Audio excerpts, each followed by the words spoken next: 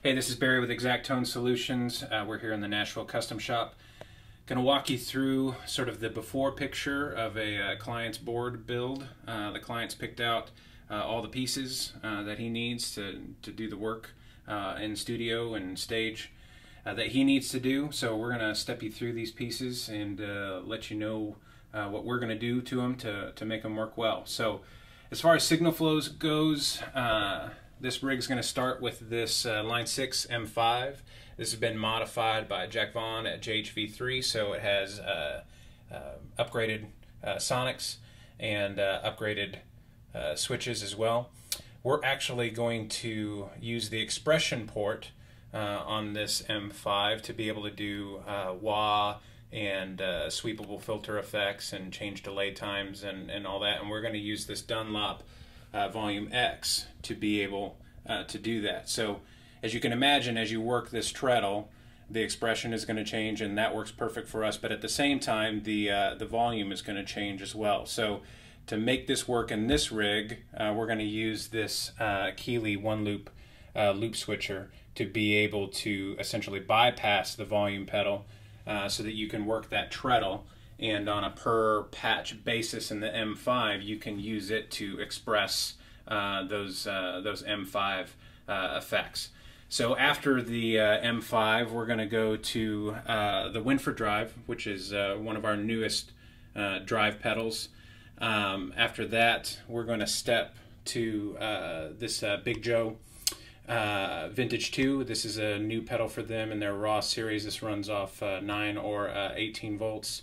We're going to go to this EQ GE7. We're going to modify this for the client to reduce the output noise level.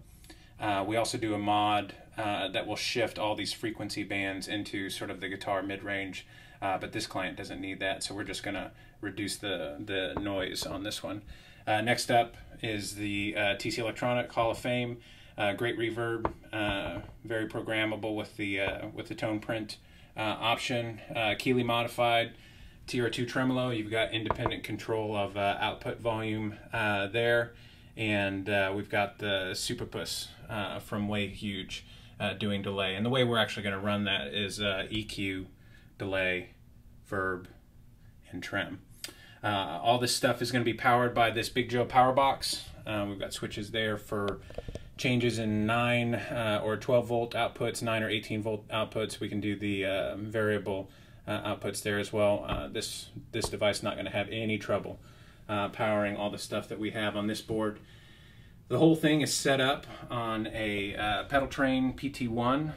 This is a vintage PT1, which is why we can't put the power supply on the underneath, but for this rig we don't need it, and there's no need to toss this frame because it'll do a great job.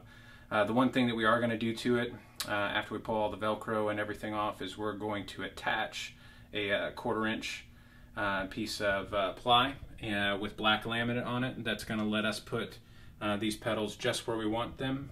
We'll dual lock everything down so it's nice and solid for the road or for being carted around. So this is a small board, but it's going to be big in function, and should see many years of use on lots and lots of songs. So that's kind of what we do here in our Nashville Custom Shop. You can check out our website for more information on those sort of things. Give us a buzz, let us know what kind of gear you're looking to use, and we'll let you know what we can do to help you. Talk to you guys later.